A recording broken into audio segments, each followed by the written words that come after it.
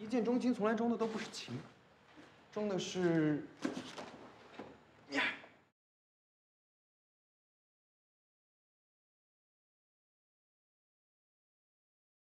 怎么样？男人的味道，简单粗暴够直接，苦涩中带那么点儿甜蜜。这品尝丰富的味觉，就好比要看清这男人内心世界，又好像要对着喝酒的人说：“吻我，吻我啊！”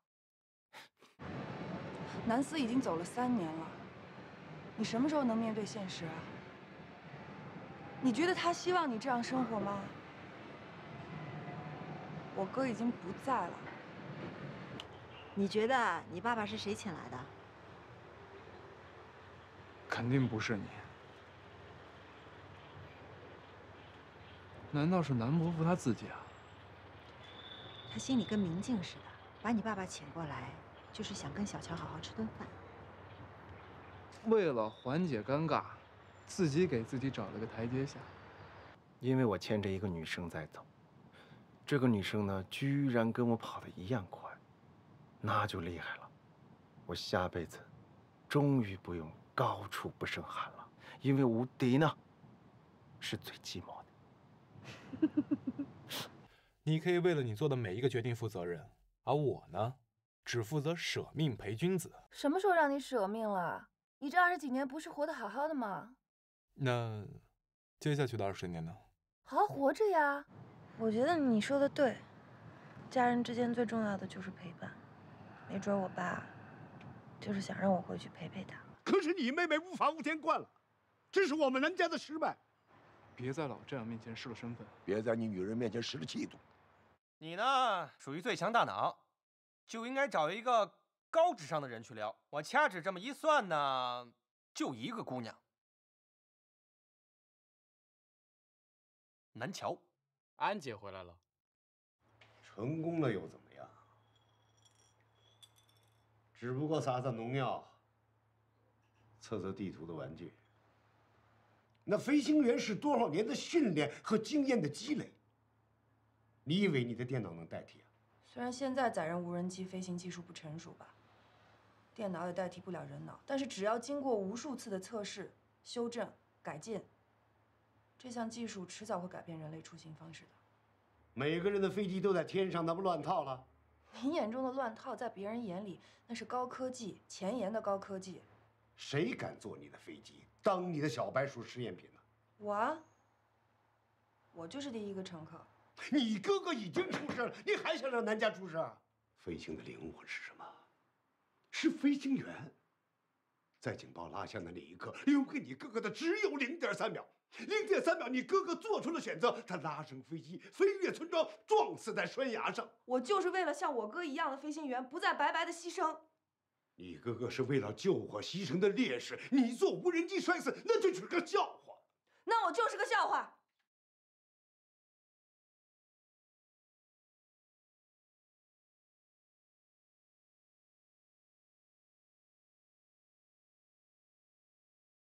10月，玩够了，就该回来了。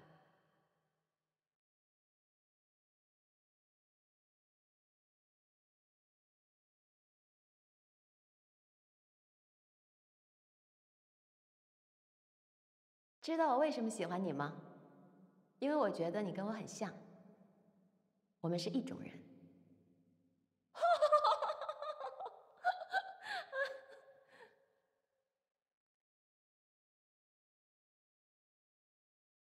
脏污、凶狠、睚眦必报。谁夺走了我们的东西，我们都会100倍、1000倍的让他们偿还。所以你记住，你曾经是我的，以后一直都会是我的。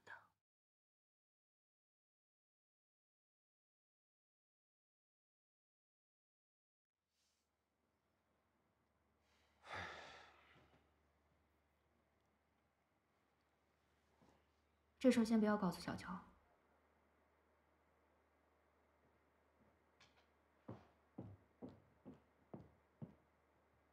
怎么回事？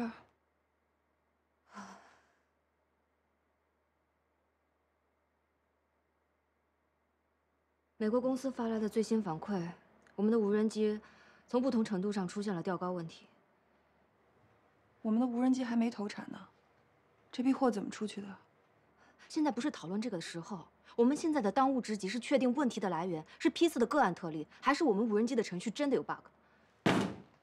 问题的来源是谁同意投产了？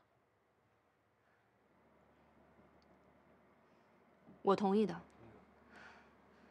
那个老大，美国那边着急要货，温总想占领美国市场，就借着机会。机会，市场，别人的要求，什么时候成了你们这些搞技术、搞研发人员的第一准则了？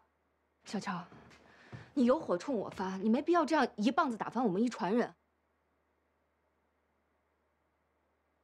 你们一船人，那我呢？我不是这个意思。这事儿我先来自我检讨。我没有经过你的签字批准就擅自发货，可你也知道，销售的机会转瞬即逝。美国本土无人机的市场竞争有多激烈，你不是不知道。我没有签字，就代表我没有确认产品可以投产。这是我的设计，我的作品，只有我知道它什么时候是最成熟、最完美的。完美的技术才是极客飞行的核心。你懂技术吗？懂创作吗？我正是了解你的创作理念，对你研发的产品有信心，我才敢提前发货，我才敢在这儿打包票的说，这次的调高问题可能只是个个案。这次的问题，是你破坏了我们之间的分工，你破坏了我们之间的默契，破坏了极客飞行的规矩。我负责研发，你负责市场，我们技术部门没签字，你们凭什么投产？好，没错，这件事的的确确是我的错。可你能不能站在我的角度想一想啊？哎，你说，一个通过内部测评的机器为什么会出现这样的问题？我请你认真的考虑一下，是不是你的技术出了问题？发生了调高，技术层面上一定有问题。但是一个经过了内部测评的产品，为什么我没有签字同意它投产？说明它不完美。如果不是你的擅作主张，这次的调高就只会发生在公司内部。技术层面的问题我去解决，市场的问题你想想怎么解决吧。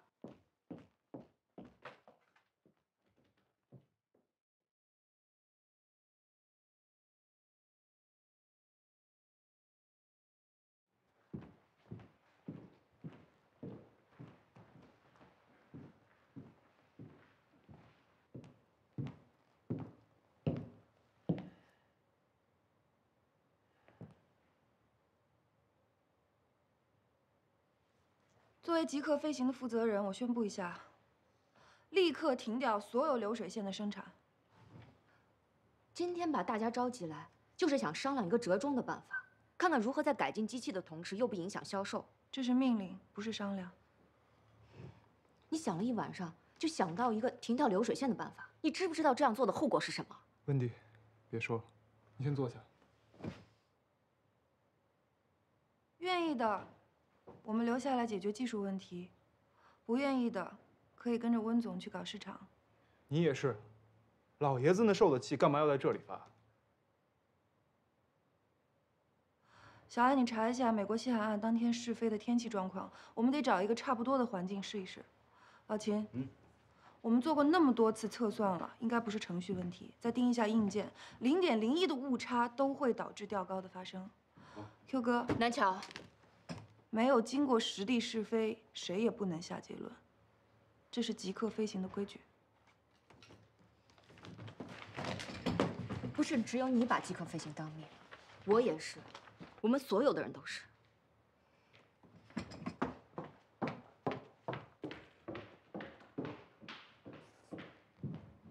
开会的时候不发言是什么意思？沉默是我的立场。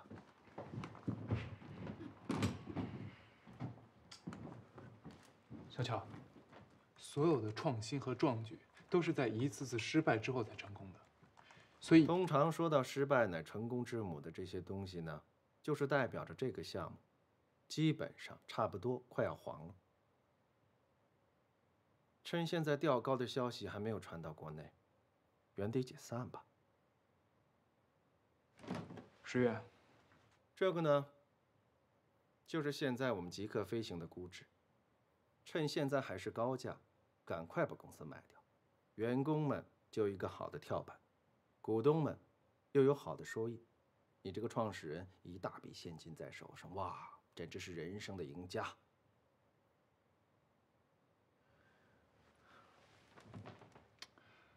温迪和美国那边我会去协调，你所要做的就是在这里找到问题，测试并且修复。至于其他的环节，我们所有人都会帮你一起渡过难关。这是在极客飞行成立之初就已经有的默契，不仅同甘，更要共苦。怎么不见我创业的时候有人陪我，又同苦又同甘的？十月，如果你现在想下车，我2倍的价格回收你手里的股份。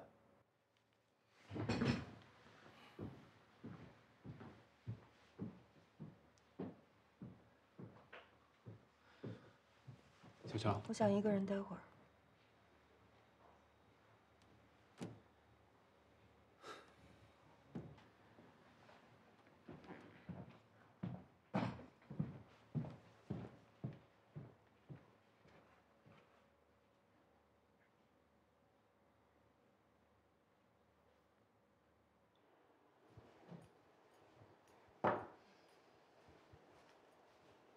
你好，你的酒。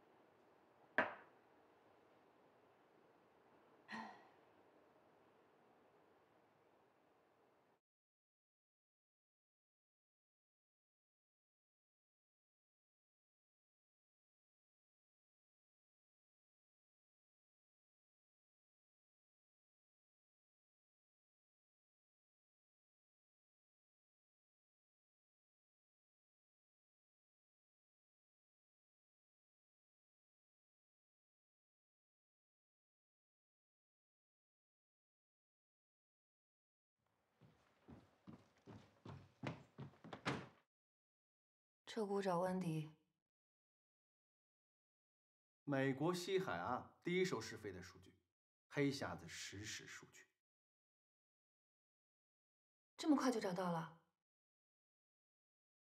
如果这些数据呢，也帮不了查程序里面的漏洞，我劝你手上的所有技术股放出去。要么留在这儿闭嘴，要么转身出去。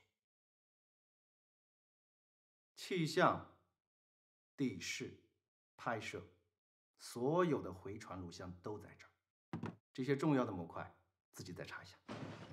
你呢？我呢，就在这里盯着你，不然我的钱就白花了。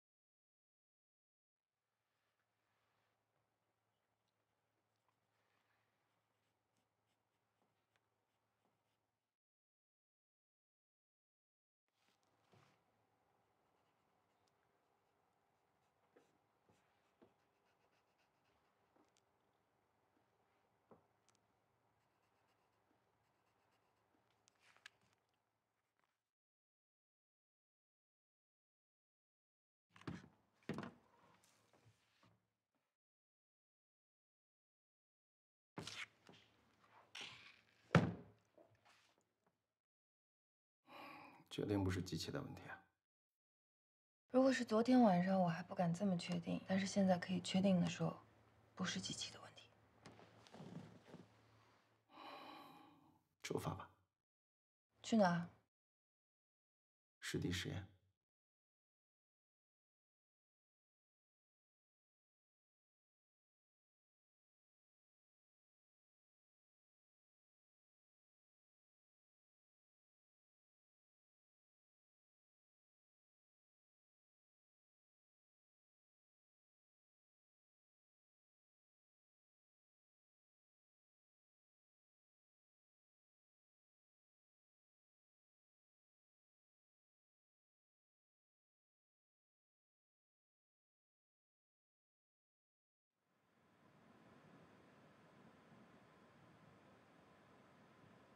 拿着。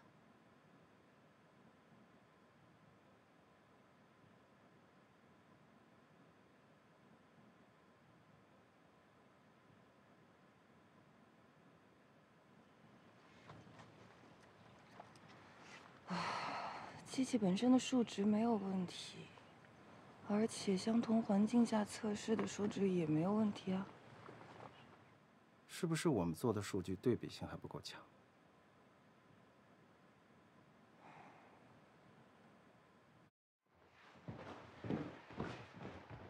？Hello， 成哥。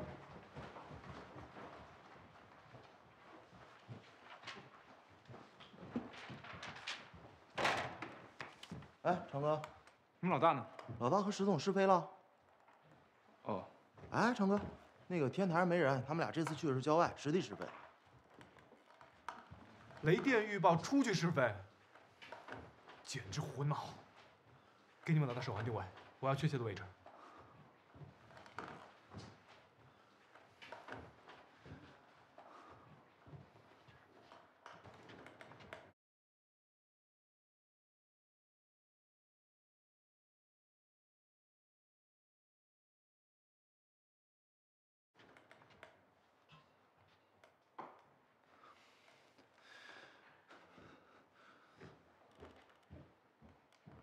成哥，成哥，看来有人知道你跟着我出来，很着急。你认真点好吗？气象数值开始波动了，这个时候记录最好。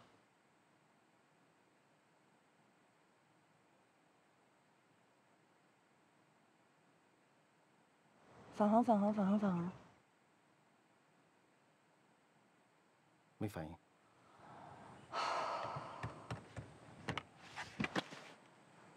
失去信号了。你先收拾东西上车吧，我去把无人机找回来。乌云正在往这个方向走，我们再不走，就要被困在这个山群里面了。你知道无人机没能自动返航意味着什么吗？ GPS 的情况下，失去信号叫丢星，比调高问题更严重。我知道。所以啊，那里的数据对我来说很重要。我也知道天气恶劣，现在这个地形的复杂，没有信号，出现调星也是很正常。我们回去再试飞一下，做试验，肯定会找到答案。那个黑匣子里的数据对我来说是独一无二的。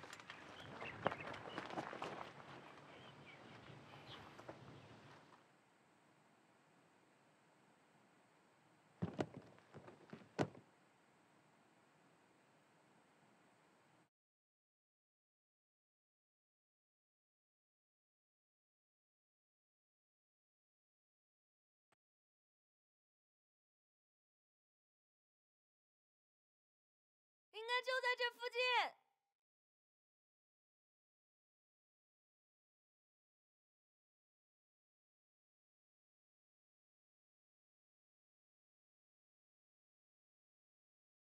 我去看看。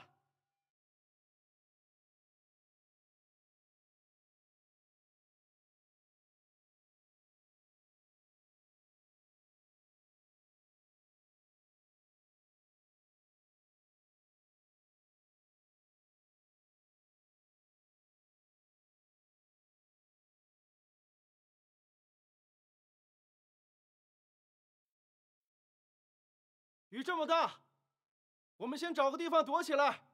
不然很可能会山体滑坡。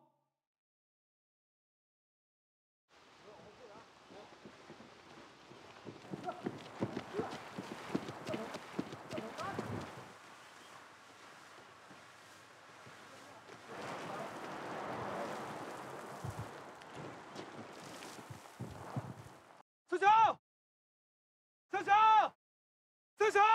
雨势越来越大了，这里太危险了，我们不能在这里待了。人还没找到，回什么呀？越是这种情况越不能放弃。能见度这么低，搜寻难度太大了。我们先返回安全的地方，等明天再进山。回你们回！过来，把他拉走！松开我！小强，小强，松开！小强，小强！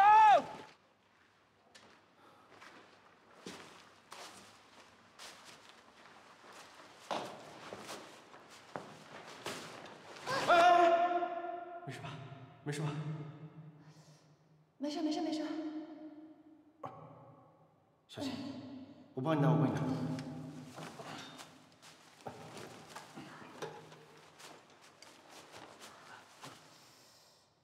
这个就是吗？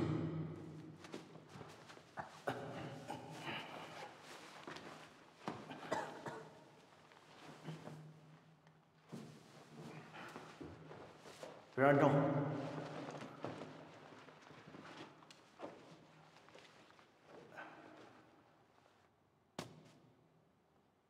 这里痛吗？嗯，还是这里？就是这儿，就是这儿。这里痛？对。不要乱动。好。等一下。我电话呢？我的电话呢？别着急，别着急，拿我的。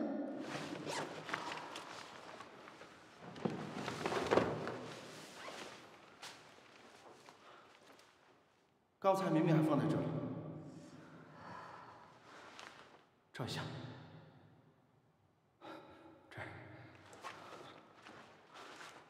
就一点信号都没有啊。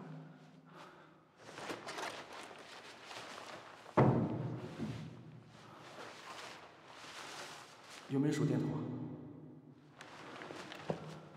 啊？有倒是有，但是一直放在包里，好久没用了。先拿出来。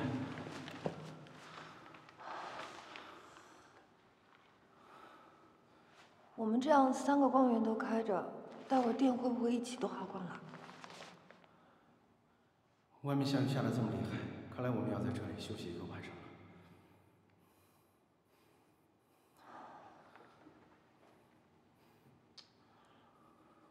我怕这个洞会倒塌，我先去看看。拿手电筒。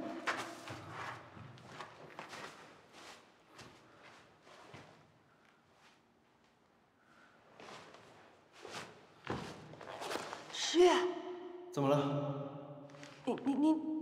你检查的怎么样了？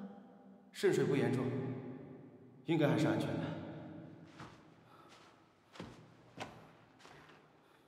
可如果雨明天也是这样下，我们怎么下山啊？我们的车在山路上面，肯定能找到我们，放心。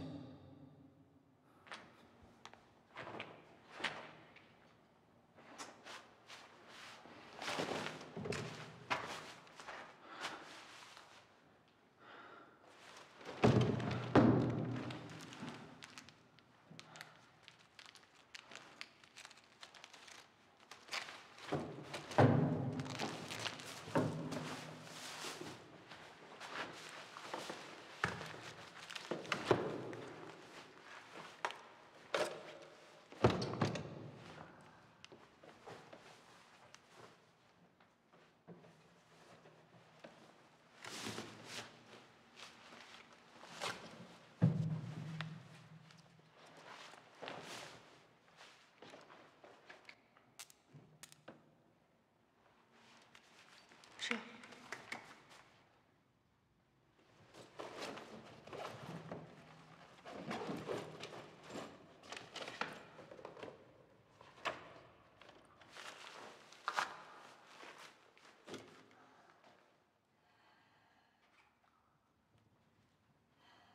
你一个那么淡定的人，刚才怎么那么慌啊？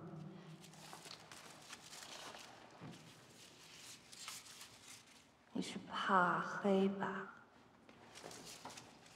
我一点也不怕黑，我只是怕你吧。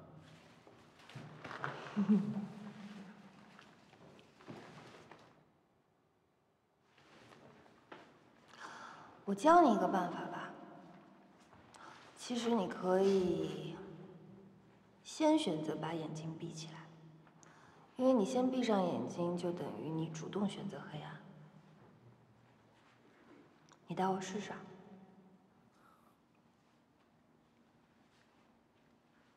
那你平常在家怎么睡觉啊？睁着眼睛睡吗？开着床头灯睡。那你今天晚上就想象，我是你们家床头的那盏灯。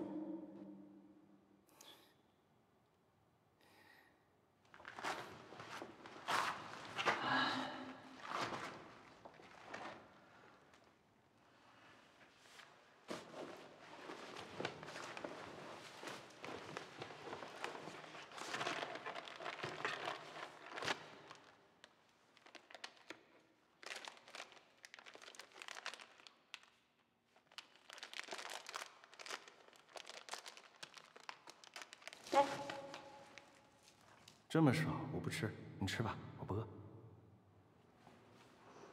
不是要在这儿待一晚上吗？你也补充点能量，我可没有力气把你背下去。你不是说要分享吗？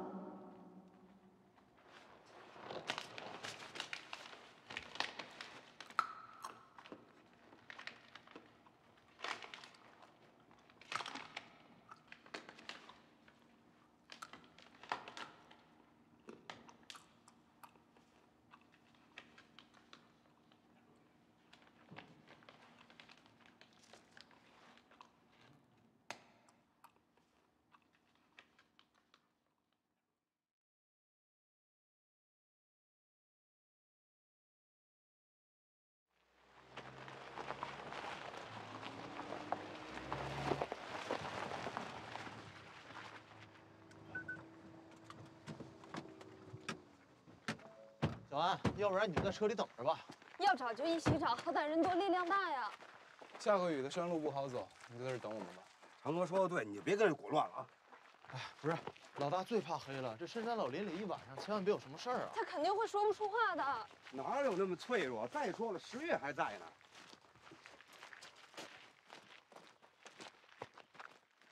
老大，老大，小强，小强，老大，老大，小强，老大，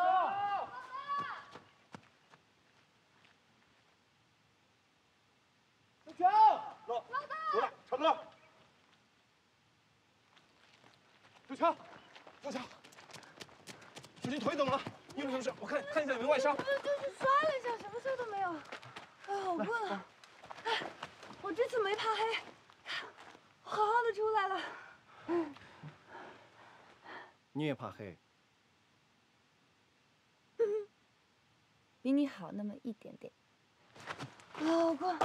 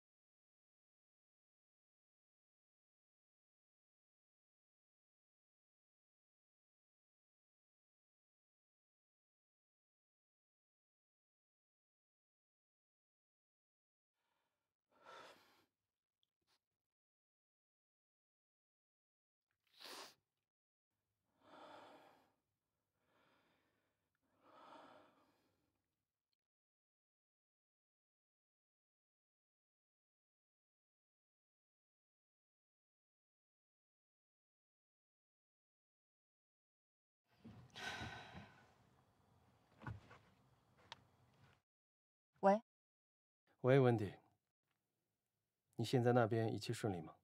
我现在正在往机场赶呢，今天最晚班的飞机一定回上海。我今天看天气预报有雷电，往上海的飞机飞不了了。你还是专心去美国见那个重要的人吧。我们这边一切都好。现在情况到底怎么样了？小乔他没事吧？没事，只是一些小摩擦，打不倒他，只是他好像……怎么说不了话了是吗？你听好了，他的写字板在他办公室左手边第2个柜子的第1排抽屉里。他不说话，你们千万别逼他说。作为堂堂的 CEO， 怎么遇到问题就要逃避了呢？这不是逃避，是神经性失语症。小时候遇到过一次意外事故才会这样的。小时候意外事故，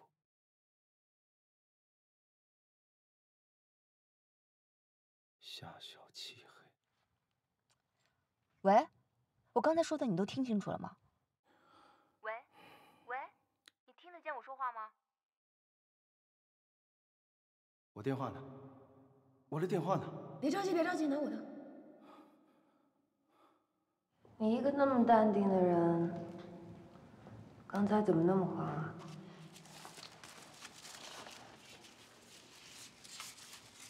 你是怕黑吧？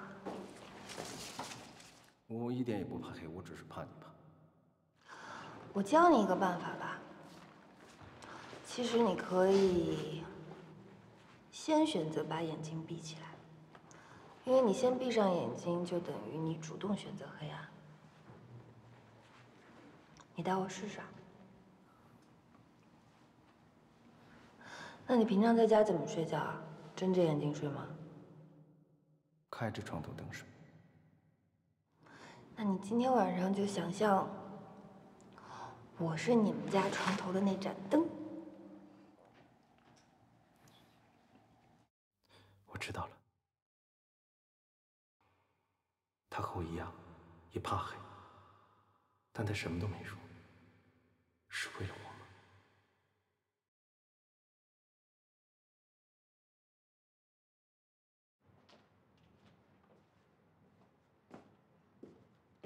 该起床了，要去公司上班了。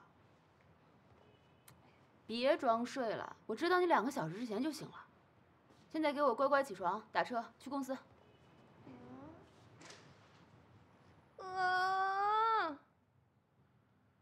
我的伤还没养好呢。你的心伤啊，我可治不了。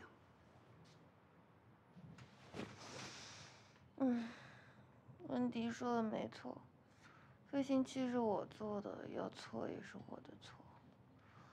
小 Q 没错，小安没错，秦时雨也没错。他们都是陪我一起试错、犯错的战友。既然你知道你已经错在哪儿了，那就现在乖乖起床去公司啊！你的战友们肯定都等着你呢。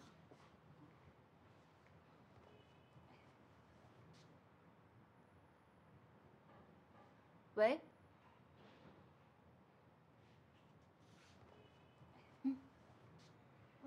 找你的。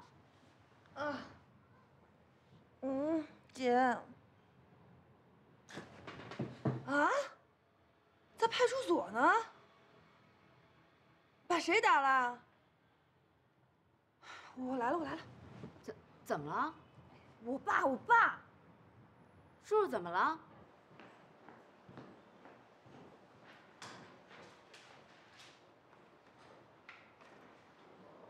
你说你真是的，跟小贝置什么气呀？贝从部队退休了，反而受伤了。这个臭小子欠教训。我不光今天打他，以后我见他一次打他一次。好，打一次来一次这儿，我还得来接你。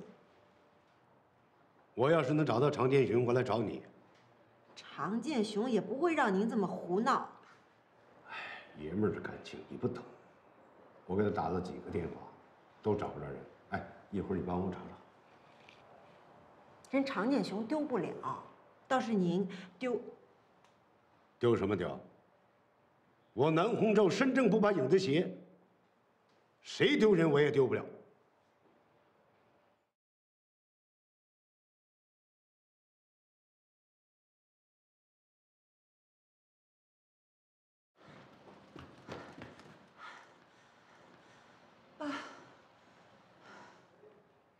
你叫他来干嘛？你路见不平替女儿出气，干嘛还要当无名英雄啊？为他想多了吧？我这是自己活动筋骨。好，好，好。南伯伯，哟，小齐也来了。您受伤了？没事，没事，就是碰破嘴皮。疼不疼？没事儿。老爷子为什么打周然啊？老爷子今天参加战友聚会，好巧不巧遇到周然了。你小子说了你不少坏话，老爷子实在看不下去，就把他给打了。明明关心你关心的要命，你一来演得爱答不理的，奥斯卡你知道吗？影帝。哎呦，看咱爸那状态，周然被打得不轻吧？啊，走吧。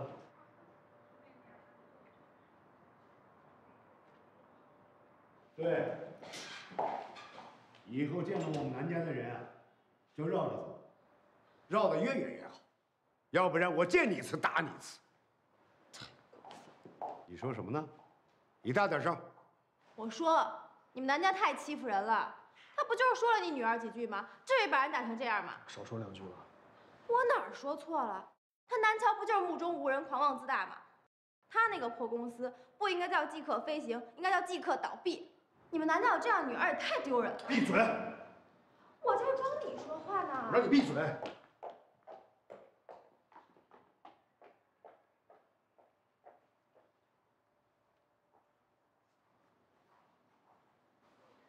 走，回家。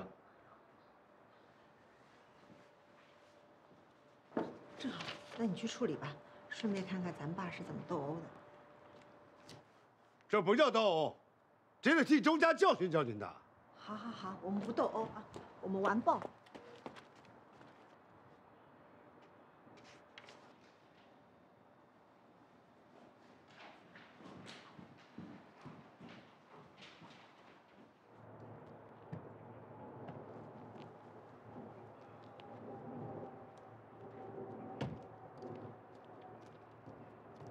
爸，垫着腰，坐着舒服点。哎呀，不用，我腰没事儿，啊，你不用管。南京呐，你这车到现在还没去修啊？你不能遇见什么事就想逃避，那逃避能解决问题吗？也不知道是谁在逃避。